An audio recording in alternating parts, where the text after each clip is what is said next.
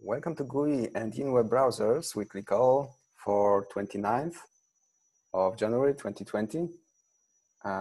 We got action-packed agenda this week and people-packed gallery view on our call.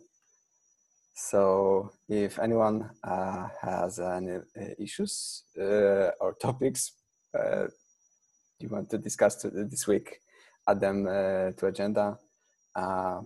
To make it faster, I'll just start with the first one, which was added by me. So it's more like a PSA for wider community that a lot of things related to async await refactor will finally land in like developer-facing and user libraries, namely JS IPFS and JS P2P. So it's just a quick notice that there are API changes, and details of those API changes are in release notes for respective releases. Everyone spent time to document this, so I won't make it longer than I need to. It's pretty well written. Alan also made a guide for JS IPFS users who want to, user developers who would like to migrate to this new API. There are some best practices and some command-specific tips how to do that. And final thought I want to end this section with is that our libraries got really small after this refactor. For example, this is like IPFS HTTP client, and the pre-release version after the refactor gets pretty small after all the unused stuff gets dropped. So some of those releases already landed, some will be released very soon. Next steps for like browsers and GUI folks will be to go over IPFS web UI, companion, and desktop and switch them. To some, there are already PRs, but that's like ongoing effort. If anyone has any questions related to migration, probably a good place would be to comment on the release issue for now. Or ask on IRC channel. That's the end of PSA about async await. I hope it was not too long, but I feel it's really important to mention it everywhere. Does it affect backwards compatibility? So I mean, I'm assuming that this is a breaking change from consumer APIs standpoint. So people that are upgrading to these newer versions need to rewrite all their code to be able to use the async wait API. Yeah, so like to be very specific, what is breaking? The breaking change is the programmatic interface in JavaScript. We don't change HTTP API. We don't change like core APIs on the high level, like abstraction level. We just change the way those core APIs are represented in JS. So instead of using old promises and callbacks, we are using modern async await constructs. And that was also an opportunity to do some cleanup, so some stuff got simplified. Hopefully it will be better for people, easier to do that. How far, do we know how far away we are from that work being completed in the other bits that are listed here? So libp2p, the web UI and desktop, is that the libp2p work's already long ongoing, right? But have we really started on migrating our other projects to these new APIs, like web UI and desktop? I think there's a PR for either web UI or desktop. The thing is like both IPFS web UI and desktop will only need to switch to the new HTTP client. IPFS companion needs to switch to both new HTTP client, but also it uses embedded JS IPFS in Brave and in Chromium. So that will take a bit more effort, but hopefully those are the same changes. Like the way Companion is implemented, it does not really care. Is it using a client or a full node? It's the same programmatic interface. So it's just one change of the way we handle programmatic interface. And we should be good. Q1 OKRs, maybe? I added that one. This is an odd quarter. We're having a meeting soon, team people in one place. But until then, knowing what the goals are for these specific areas for Q1 is going to be really important, especially given that there's some moving around of teams and priorities and such. But specifically around the desktop and web UI, making sure that we have an OKR for guarantee, I guess, making sure that we have the same approach that we've had before for the last 2 quarters for these specific areas, which is ensuring that there's no breakage as new versions of Go IPFS are released. And given there's a very important version of Go IPFS, one, we have the new dot that released this week, but then preparing for 0.5 and making sure that these web UI and desktop function correctly with 0.5 is going to be a priority. So we should probably have an OKR specifically around that for this quarter. But I think that the end-to-end testing landing to some extent might meet the requirement there. Yeah, for sure, part of like switching to async, those new APIs will be part of the maintenance job, and that, and also like tests. We had some, I think Hugo linked another project which could enable us to test on both Firefox and Safari, I think. So we could like bundle all this work into some like maintenance OKR. Next. That would be, that sounds great. Yeah. For some reason, I was not able to like find the right line. Guiding principles for browser integrations. Should I do this one, or do you want? Did you? Yeah, sure. So I mean, I'll give a quick context, and then you can add some more detail. What we had some changes in the November timeframe, I think, around kind of how we handled redirects in Companion when we encountered a DNS link site. So this brought up some questions around how we do URLs generally, ongoing security model questions we'd had around path-based security model or path-based gateway, and the migration to CID and subdomain to be able to ensure origin isolation. So for example, if you have two websites that you both load through the gateway and their CIDs are in paths, they share the same origin, which means they can read each other's local storage, they have the same cookie sessions. In the web browser world, that's a very significant problem. So the short-term solution here was to move to CIDs and subdomains, which means that every CID has its own origin. This guarantees the isolation and safety of applications that are actually running, not static content in these URLs. But out of that came a conversation around what does that mean for architectural lock-in? Like what kind of architectural decisions or have been made as a side effect of moving to that kind of a model? How does it affect our long-term ability towards better integration with the web? What does it mean for an application model for IPFS?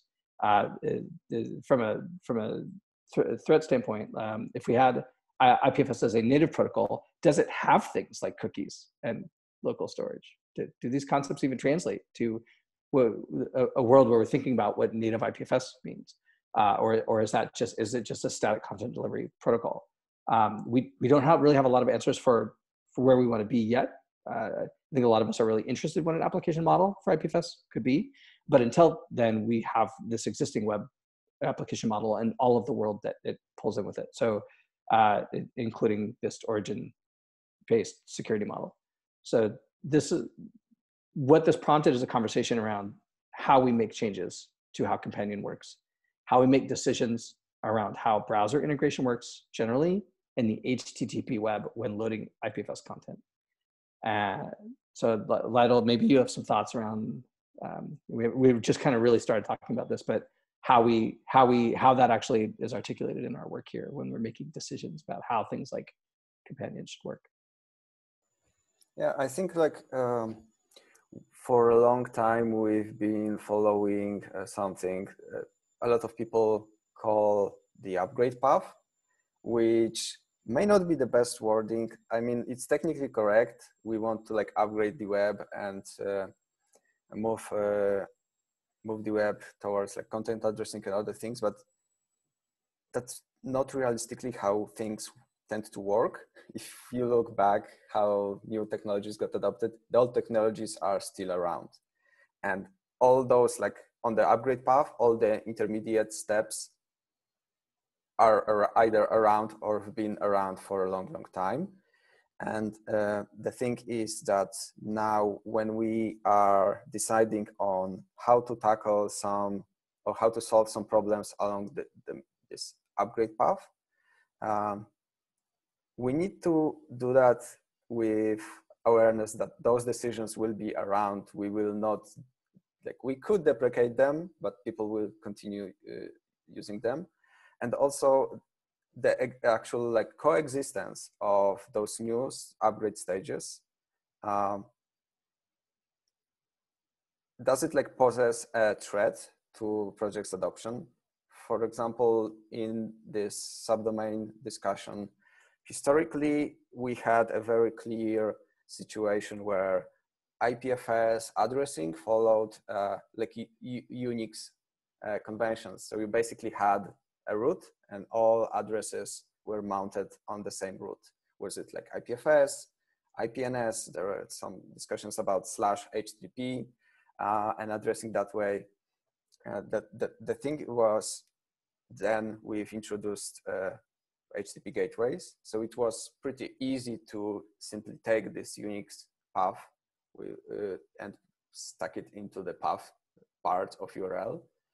And that was pretty elegant, but at the same time opened a lot of issues due to the fact we ignored origin isolation. And now when we are reintroducing our origin isolation, we are sort of like breaking this pretty abstraction that someone could simply like highlight and copy the path, which had a pretty big like usability value. Like people could simply change the domain name or like copy and paste the path to a different like domain, or override the path or add a different gateway, and content would still load. Now, when we sort of like took CID and stuck it on the left side of this domain, it's like two things to copy. It's not, if you copy the path, it's not the full path because the root is on the domain. And that's maybe a long, but I think that good example of like a test case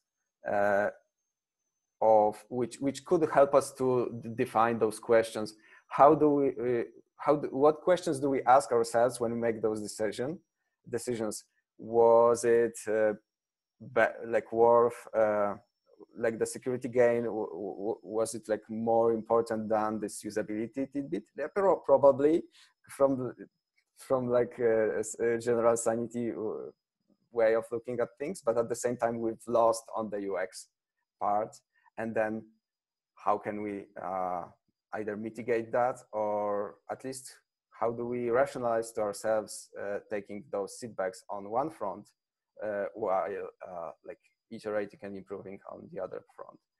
From the address bar perspective, when there's like either a native integration or things like that, we could copy a different URL than the one that's present to the user. There are like solutions, but the first step is to think about those like architectural lock-ins that we introduce by making those changes. Not sure if I helped at all, but I feel like illustrating why this subdomain gateway situation was problematic, and raise those questions. I feel we should like define some guiding principles, probably like publish them on IPFS in web browsers, like GitHub repo, README, or someplace like that, just to have it at hand when we have to make similar decision at some point in the future. I think those are my thoughts. I have some thoughts on what those guiding principles should be. We had the historical decisions on like addressing, migration path, but we've never wrote them down. So probably writing them down is a good idea.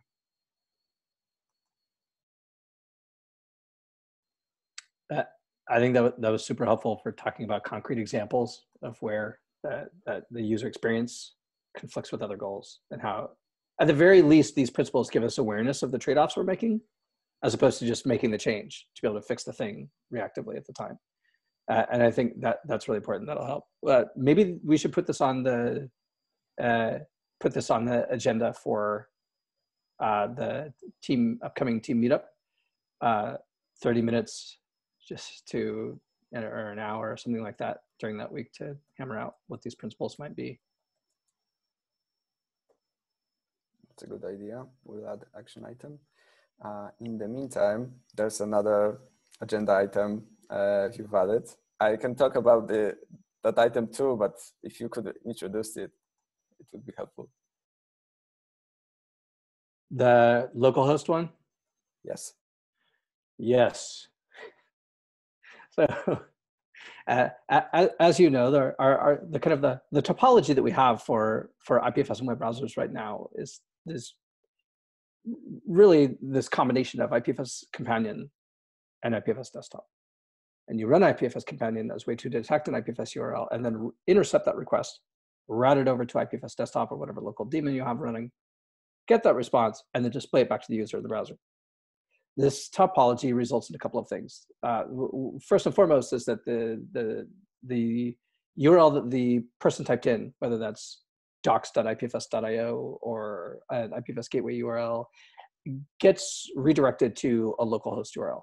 So from a usability UX standpoint, it's already a little funky. Normal people seeing localhost is not really the state that we want to be in for the long term. It's definitely an intermediary stage from that perspective. But also it means that there's a bunch of quirks in how localhost is handled in browsers with regards to security model, redirects, all kinds of capability detection, that are not standard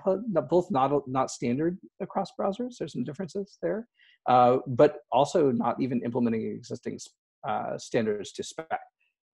So you have both interoperability and spec compliance issues that start to crop up.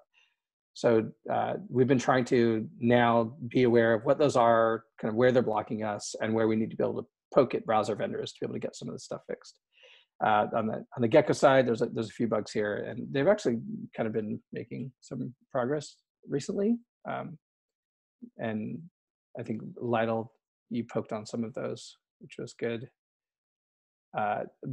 But for me, it's kind of like I would love to be able to step back and, before like leaning too hard into localhost areas, at least have like a more cohesive either a spec or at least some document written up around how we use localhost, or what the features and capabilities we can expect or need are, so that we can present a single unified view that is well documented around the behavior that we need, or the behavior that we expect, and how we use localhost in our topology. I think the last part of that would also be like, what does that upgrade path look like? Like where do we actually want to be? It seems like the world of browsers is we want to end up at a place where it's IPFS://CID, and then path. What does that look like from communicating what that? Again, we get back to this idea of a lack of a security model or application model that we have really for, or threat model for what that native protocol handling looks like. But right now we can kind of use localhost as a proxy for understanding what that's going to be, as at least a midway integration point. So, but I think what I'd probably like to get to is, at the very least, documented documentation for what our expectations are right now and what the known limitations of browsers are. Thank you. So that's like super useful introduction to the problem space. And the only thing I want to add is those nuances, which I linked. Those nuances, I linked the issues specific to Firefox, mainly because like the Firefox is a remaining piece of the puzzle. So the problem of addressing local node, local gateway. Right now we are basically exposing HTTP gateway to IPFS on localhost. And we use that, it's basically localhost IP and port 8080. The problem with that is it's a single origin. So when subdomains will land, we hope to have subdomains on localhost. So cid.ipfs.localhost. That solves the origin problem. However, there's a separate problem space related to secure contexts. So secure context is another security abstraction in web browsers that acts as a gatekeeper to some more advanced APIs and some like operations either from the page itself, the things that you could do from the JavaScript, the types of requests you could do, the access to cookies or local storage that you have. Secure context in general has a very formal definition, but the short pragmatic version is that it's either a page loaded from secure transport, so HTTPS with a valid certificate, or a local host, and there's a caveat, a small like asterisk around what localhost means. So in the initial HTML5 spec, it was just stated that localhost says that the secure context is page loaded from HTTPS or page loaded from localhost. But then people realized that the localhost itself is just a host name which gets passed to operating system's resolver and gets localhost IP from that. And in theory, some like malicious software or someone could set up operating system or provide a malicious DHT server which could return different IP. And you no longer, you think you are talking to your local machine over a loopback address, but you are talking with arbitrary IP.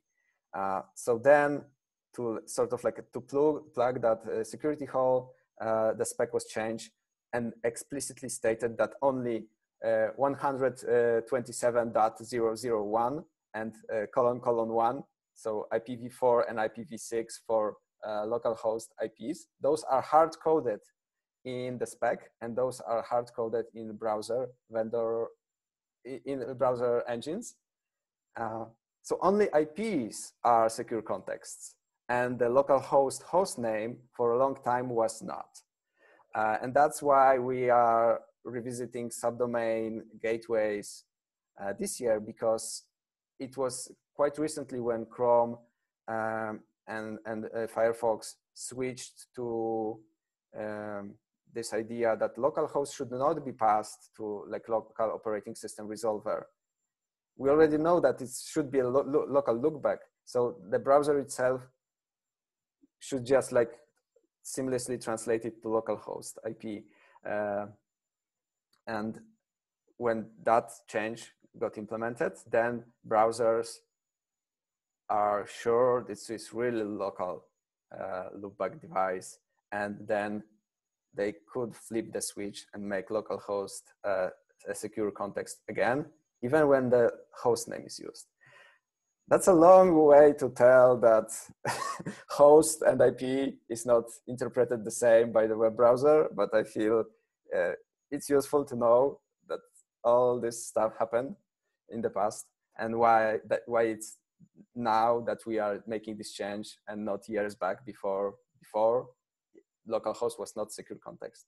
So the last piece of the puzzle is that localhost, the name is secure context in both Firefox and Chromium. However, only in Chromium, subdomains on localhost are interpreted as secure contexts. So Firefox is like lagging behind with implementing those changes to guarantee that localhost is the local host and not something else, and then populating this blessing that this is a secure context to its subdomains. So that's the context for the issues I linked.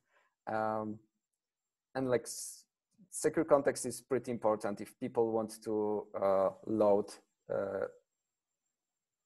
more advanced web apps, not like static pages, but like web apps that use either like web crypto APIs or like access more advanced APIs that access like probably camera or things like that. If you want to connect to WebSockets, if you want to connect to secure WebSockets, you need to be in secure context. Only JavaScript running in secure context can connect to secure WebSockets, which means you are not able to connect to bootstrap nodes of libp2p if you are not running JS IPFS and JS libp2p in secure context. So that's the context, why it's important, and how many like moving pieces are there. Even if we like stop discussing the subdomains, there's this topic of secure context, and we want people to be able to redirect like requests for content addressed stuff on the web to local gateway, and we don't want people to see that the website broke because access to some APIs is blocked. People won't care about the fact that it's like no longer secure context. We should not break stuff that people put on the IPFS. We probably should make everything in our power to make sure if we redirect to local gateway to ensure the data, like the pages and the user experience is not blocked, and we don't decrease like security isolation that people had on the regular web. I think that's it. I hope it was useful. Thanks for the deep dive. I really, for me, this really kind of begs this question that we haven't really fully answered yet, which is like, what are the expectations around an application model and the capabilities of an application model and the compatibility of the web application model for an IPFS resource? If you load something, it's like so much of IPFS is used outside of the web context, where there's no expectations of any of this actually working. Like it's not being rendered in the context of a user visible web page. But here, when you do load an IPFS resource through an HTTP URL, there's an expectation that things like linked JavaScript files will be loaded and this code executed. Or things like linked CSS files will be loaded and applied by the rendering engine. So you pull in this all these assumptions about world A, when really you're just trying to load a resource from world B, which is IPFS, where we actually have no defined requirements around any type of handling, or expectations around what the content is from a MIME type perspective, let alone how it will be treated in a specific rendering context. We dictate none of that. We're just a pipe at that point. Mr. Nesbitt. Would it be a useful exercise to kind of imagine what choices would be made if IPFS, the web browser, was made without kind of considering legacy and like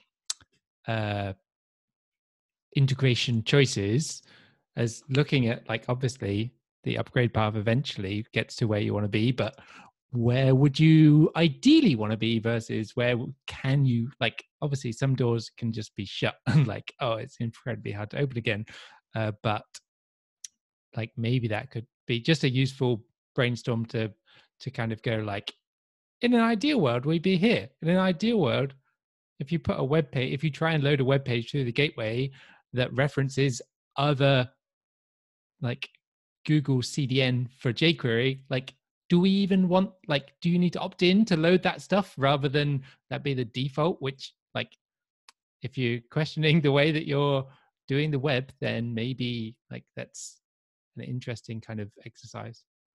Yeah, that's a really good point. That's why a lot of times I try to couch this conversation in the context of what an IPFS : / should result in. Because that's a point where we get to redefine what those expectations are.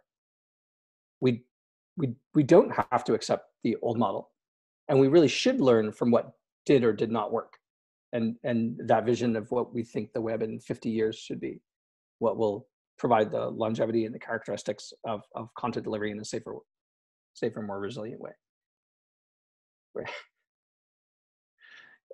So again, this is a long question. We're not gonna answer it in this meeting, but localhost and how it's handled in browser vendors in different browsers is a really good example of where we really start to hit these barriers, and the fact that we don't have a well-defined application model for IPFS starts being we start to we start to really feel that gap in our plan.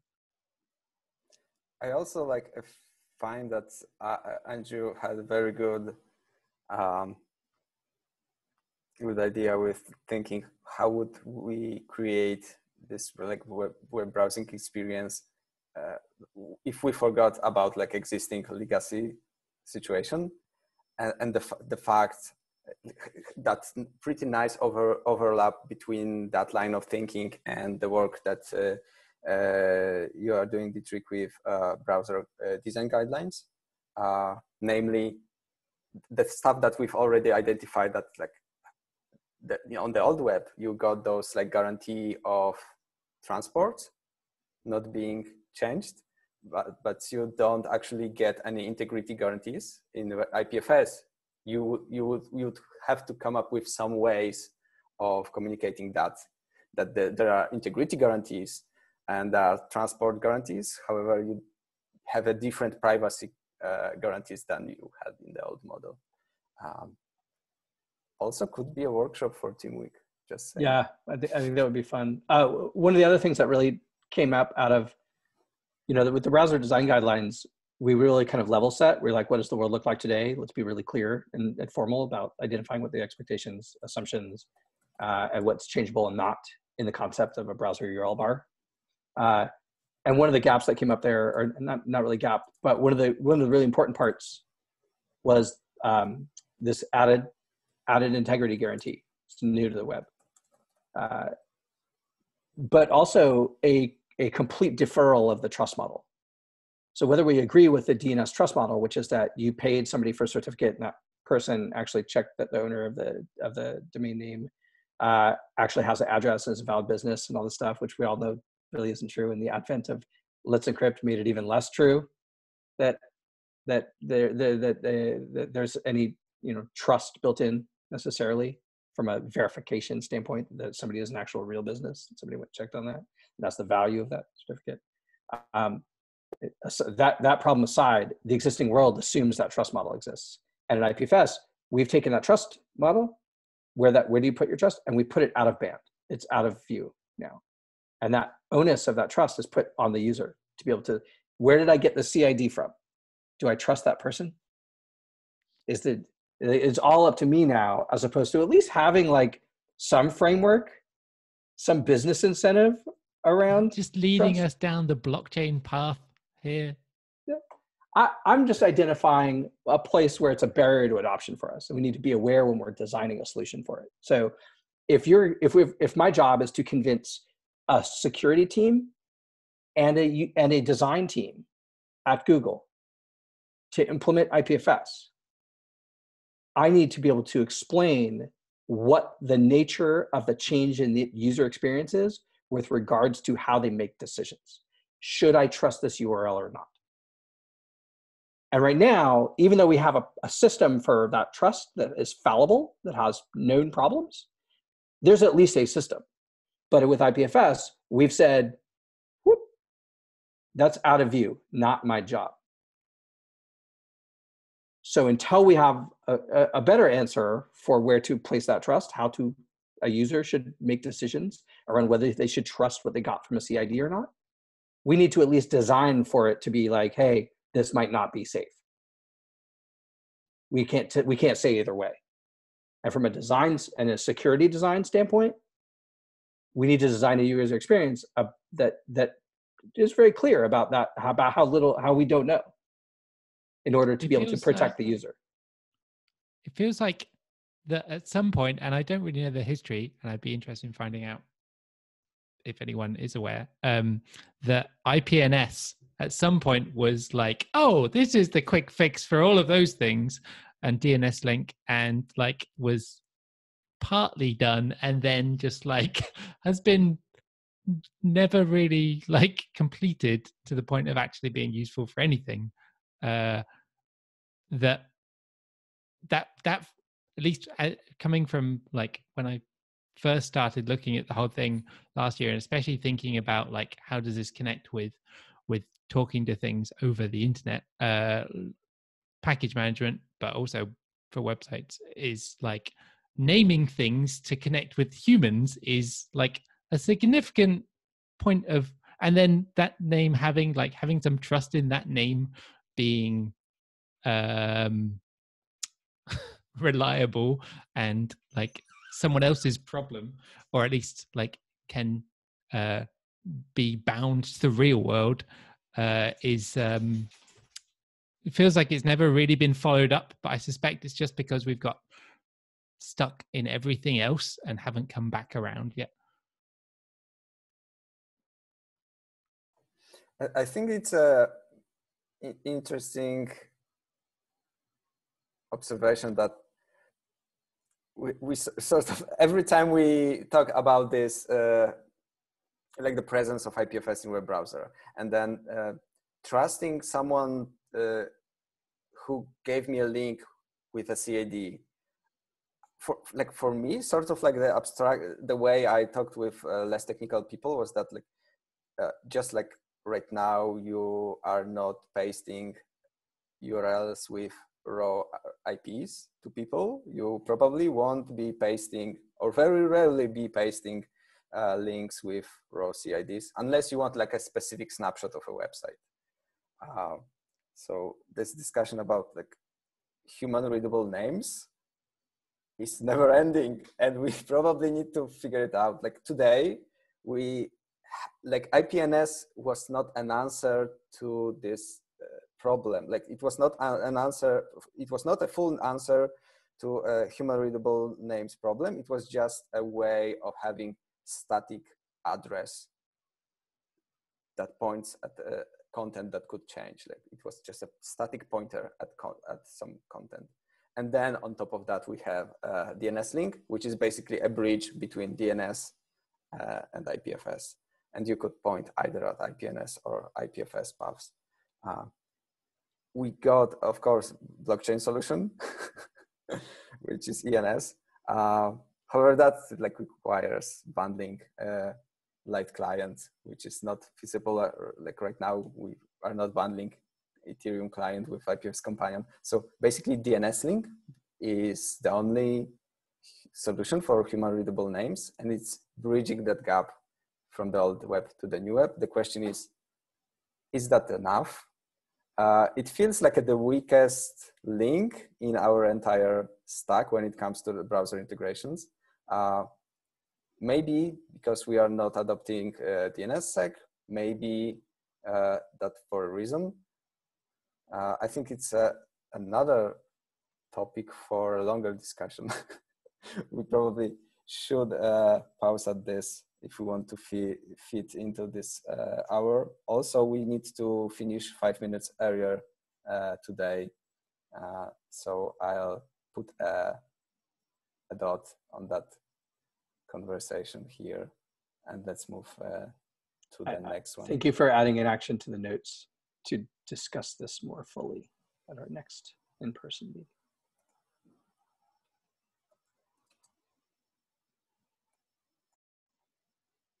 All right, Dietrich, do you want to talk about IPFS dev grants?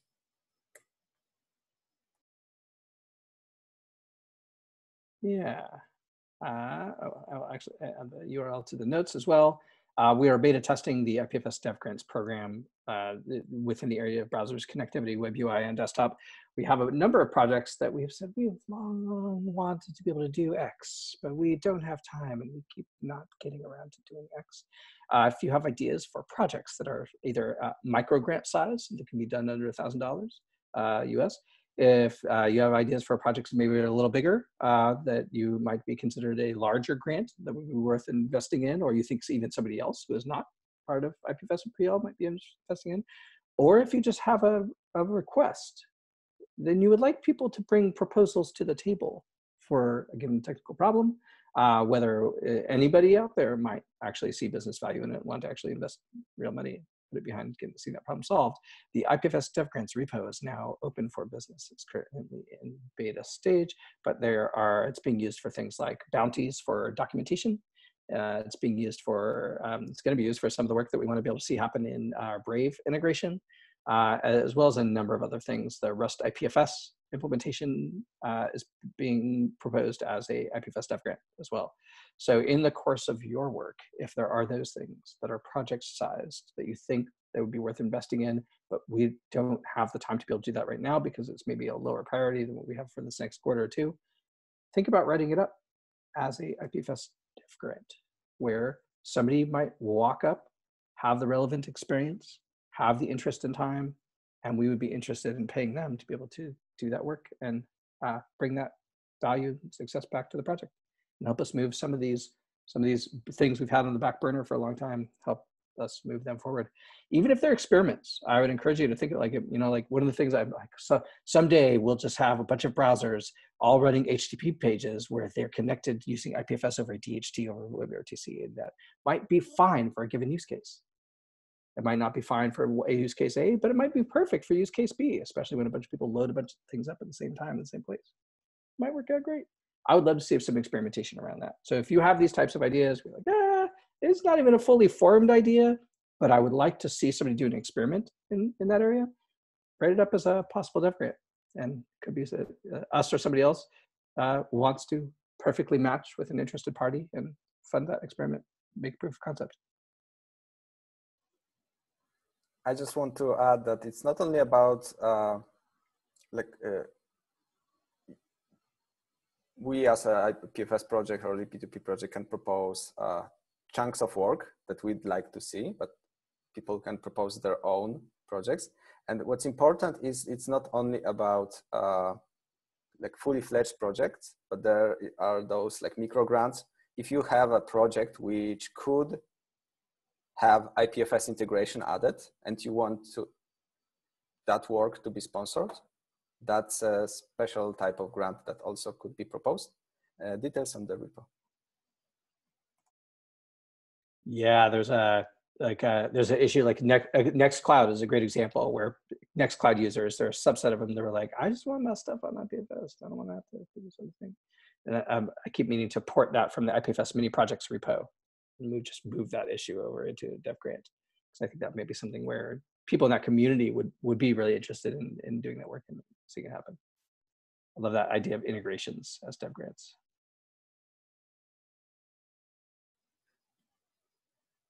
Cool. I may feel something there soon, so pretty excited. I think this next agenda item is me also. This is something that is more hand wavy. So I meet with Microsoft regularly. They're rolling out an identity platform solution using a technology called SideTree, and their implementation of it, I think, is going to be called Ion. They announced it last year, and it's basically identity transactions are aggregated, written to the Bitcoin blockchain, and all of the logs of those transactions are actually hosted from IPFS nodes that currently Microsoft is running. It's JS IPFS running as a daemon on the server side that they're using to host these CIDs, basically. And the CIDs are written to the Bitcoin blockchain for now as their initial rollout. But I guess they say that you could write it anywhere. It's interesting. They're using JS IPFS because that's the toolchain and platform and language that their whole team and that whole area works with. They're all TypeScript up and down, so they're interested in our TypeScript support as well. But a TypeScript support for JS IPFS. But also this topology is kind of strange. Like not a lot of people are deploying JS IPFS on the server, running it in production, because JS IPFS doesn't have DHT support, so it can't actually connect to the actual DHT. If the clients to this implementation bootstrap to Microsoft's nodes, then it's great. They connect to the Microsoft's IPFS nodes, they request the CID, those nodes obviously have the CID, boom, problem solved. However, they need to be able to scale this network farther and further. So they're very interested in us implementing more feature parity in JS IPFS, and their JS P2P is obviously a huge part of the connectivity standpoint and some of the DHT work as well. But also this topology ends up being confusing to communicate. In this use case, even though JS IPFS is not directly connected to the DHT, you can still make a request for the CIDs from the Bitcoin blockchain that Microsoft has written there through their identities framework. You can form a gateway URL and ask our public gateway, for example, for that CID. And it's possible, due to these nodes being connected to other nodes when they do initial peer discovery and start walking and gathering all these peers, that in these 700 peers, one of those are some of those are going to be Go IPFS nodes that are connected to DHT. And therefore, this routing from, say, Bitcoin blockchain, get the CID, ask the public IPFS gateway for that CID, might actually connect eventually, and it will take a little while, but probably resolve by connecting eventually to one of the nodes that's connected to Microsoft's network, or one of the partners who are also running nodes, because this is an open system. Not only Microsoft servers are going to be there. So we have this topology where they're not actually connected to DHT, but actually the system kind of works. It's not going to work great, and it might not work all the time. But communicating about the feature parity thing is kind of we don't really have a solid understanding of where exactly these connection types kind of break down, and where a JS IPFS node isn't interchangeable with a Go IPFS node. And I think some of our users don't know the differences there, really, and what those differences mean. And they can say, stand something up and implement it, and they're like, hey, look, it works. I wrote a client, bootstrapped it to my server, and the system works. But if they're not connected to a Go DHT, Go node is connected to DHT somewhere along the line, that gateway scenario where they actually request that same CID from a gateway might not work. And these types of nuances in implementation, deployment, standing up IPFS solutions for whatever your needs are, here in this case, a global decentralized identity system, they're not clear to implementers and builders. I would love it if anybody has resources, ideas, or work you've done or work you know of around kind of the visualization of these topologies, of what these connection limitations are. I would really love to be able to point to diagrams, interactive visualizations. Maybe this is an idea for a dev grant, even, of how these connections actually work sometimes. So like in this given scenario where you have a JS IPFS node running on a server somewhere, it's connected using our default connection configuration. It's got a few hundred peers it's connected to. Then you take a CID that it's hosting and you ask for it through the gateway. How does that routing actually work? How does it find its way from the gateway all the way to this node that maybe that's even a JS IPFS node that's published it from inside of a web page through the HTTP API? What are the possible ways that the request can route through the system, and eventually, performance concerns aside, actually connect and resolve that content? I think the default assumption for a lot of us that are running IPFS in high volume, high production scenarios is that you just have to run a Go IPFS node. That's the only way it's going to work. But that's not really often that's not all the time the case. And here we have a case where we have somebody who's built something with IPFS, but they're like, "What? We just use JS IPFS and it's working for our use case." But it's not clear. So, and the conversation with, say, the core Go team is, well, that's crazy. Why aren't they just using Go IPFS? And there's a whole lot of reasons why people choose JS IPFS. For example, when your entire ecosystem is built in JavaScript and all your hires and your hiring pipeline is built in JavaScript and all your tooling is oriented around JavaScript, there's a huge investment in JavaScript as an ecosystem. And not only that, from a programming perspective, it and Python are the two biggest ecosystems in that regard. So having really strong support for it is really important for us from an adoption standpoint. But then there's also this kind of like network visualization and deployment topology visualization thing. So there's a couple of stuff wrapped up in here, but I think I just primarily out of this as like, I don't have good tools to be able to communicate these deployment topologies, how that routing actually works. So if you have thoughts, ideas, resources that you can share, good examples, if you are good at scrawling and want to draw some of this out with stick figures, we can take that to a designer, have them make it prettier. But any help here would be so awesome. Yeah. So I think like you could have talked about, there's multiple things here. Like, one is like actual network visualization. And that is something that is currently in the works from the libp2p layer.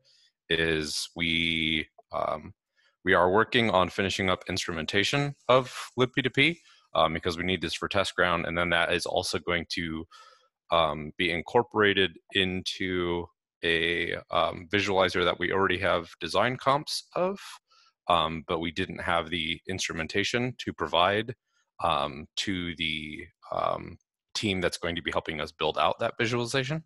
So we should eventually, in the near future, I don't remember the timeline, but it's within the next 6 months, get instrumentation done so we can hand that off so that they can plug it in and actually build out a network visualizer for this. And then I think there's the second part of this, which is like, hey, if you want to get content and you end up getting content, but you're not running a DHT, how does that happen? And like, what's going on? Because there's probably like, maybe it's bit swap magic or it's delegated routing, whatever's going on here. There's like some combination of things that's getting you that content. And it's usually a combination of things, especially in JS IPFS. In JS IPFS, there's like, yeah, it's all the stuff that we have in JS libp2p, but also we got something called preloads. So there's the fact that you can ask some remote node to fetch content to its cache from you, and then you don't really like announce anything to the DHT, but effectively by the fact that that node fetched that content and stored it in local repo, that node started announcing that stuff to DHT. So that's basically like delegated content routing works. No, I think in conjunction with preload nodes. So those are like two pieces of the puzzle. One is like passively asking for a content, and that's the delegated module from libp2p. And then on the JS IPFS side, when you add the stuff to your local node, you can have a list of preload nodes which automatically will prefetch content from your node. So this diagram that Dietrich described is even more complex, and we will have even more arrows and boxes there if we not only talk about like vanilla JS IPFS, but also add this overlay of like data in IPFS. It could be maybe interactive, like toggle. You could like show or hide layers. I may be working on some visuals for a Brave blog post, which has some of those things like preload nodes, delegated routing modules for libp2p. So that may be like the first iteration of trying to squeeze as many boxes into one picture, and we will probably iterate on that and make it like more generalized version, which could have at some point be published on our docs. Yeah, Jacob, can you add links to the notes here to where we can follow along with that work, the P2P network visualizer work? Yes, I think a lot of it hasn't been publicized yet. All right. But I'll hunt down some links. We have some stuff. Awesome, thanks. Yeah, this is unfortunately so much of this currently is magic, but and stuff like this, magic is a bug. Yeah, well, and it's like, yeah, it's not really, it's not so much magic. I think it's just like, it's very unclear what those stories are, right? Like when I add content to the network, what's the story for that content getting onto the network? And then what's the story for it coming back? Because it's, the more we add to IPFS2, like the more convoluted it's going to get, because you have something like BitSwap, which is just calls, like, if it can't find it locally or amongst its close peers, it will go ask libp2p content routing to find this thing. And libp2p content routing could be a DHT, it could be delegated routing, it could be something else in the future. Like it could be any series of that. And so it's like plugging all of that in and saying like, this is specifically what JS IPFS is going to do. And these are the two stories that get you that content. All right. Awesome. Thanks. The I'm just really glad somebody's doing some of that, and we're getting a little bit closer. I think we'll get there eventually. The good thing is that we got 2.5 minutes to spare. So great timing, guys. Thank you for being here. And hopefully see you next time, next week, same time. It's always great, this meeting. See y'all. Bye. Have a great Bye. week.